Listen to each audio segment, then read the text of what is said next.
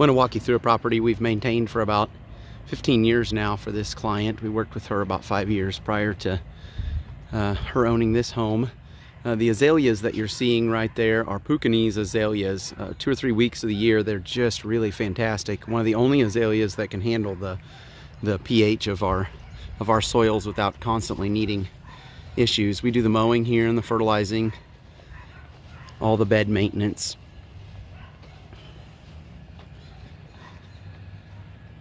Flagstone walkway up to a bench there, kind of an enclosed little area.